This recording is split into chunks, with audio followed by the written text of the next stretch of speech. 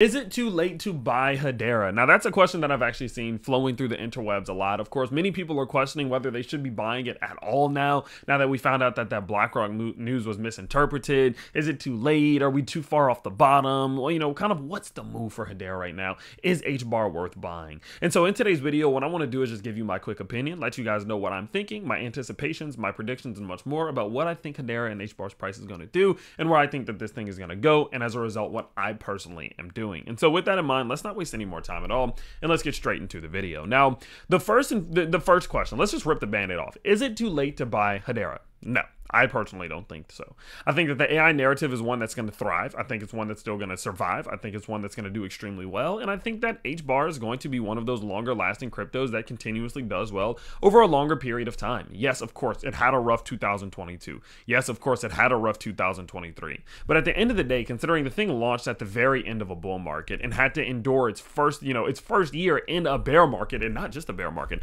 a bloody bear market, I would say that it's fared pretty damn well. And what you can see here is that the excitement around it can still be there. It can still come back, and it can start to really gain momentum as liquidity is injected into crypto, because we did see a flash of it here when we moved 185% just in a couple days off of some news that was really just misinterpreted news. And so again, the primary answer to that question, no, I don't believe that it's too late to buy Hedera. Now, have there been better opportunities to buy Hedera? Yeah, obviously, right? I mean, you can look at something, we turn on HG Algo, which is my company's indicator, you can see, right? Back here was a time to buy, or this cluster was a time to buy. This was a time to buy. This was a time to buy, right? These were definitely much better times to be buying, but that doesn't say that, this thing cannot continue upwards, or that this couldn't serve as a good buying opportunity, even if it does venture downward a little bit more before making that move to the upside. Just because there were previously better times doesn't mean that this is a bad time. Hell, I still think that we could see Hbar reach 30 cents, which I'll explain in a second here, based off of the structural analysis that I've seen from this thing over the last couple months. Now, the reason that I came down to that thesis and the reason that I got to that conclusion is because of what we are again seeing from a structural perspective. What you can see is that we had what many people would consider to be a bit of a leaning double bottom here, okay? This little W-shaped pattern right here. Now, generally speaking, whenever you put in structure of this nature to the bottom side of a move, especially a macro move, your breakout targets to the upside are going to be pretty substantial. You're going to have really high breakout targets because this is massive bottoming out structure. Now, some people may say, well, look, this is all just like staring at the stars and making out shapes, and you can call it what you want. But the moment that we cleared the breakout zone of this little quote-unquote fake structure right here, we absolutely saw Hbar take off. And that's no coincidence in my opinion. Now, in a situation in which we see a structure of this nature, in which you see this, right? Let's just go ahead and look and draw it just like that. You can either call it a double bottom or you can call it a cup and handle, but each one of them work the same way. At the end of the day, the zone that is the most important is this one right here. This little middle point of resistance. We call this the MLR. This is the mid-level of resistance, and this is by far the most important point of resistance for a structure of this nature. Now, the reason being is because that is the determining factor of what your breakout target to the upside is once you clear this level.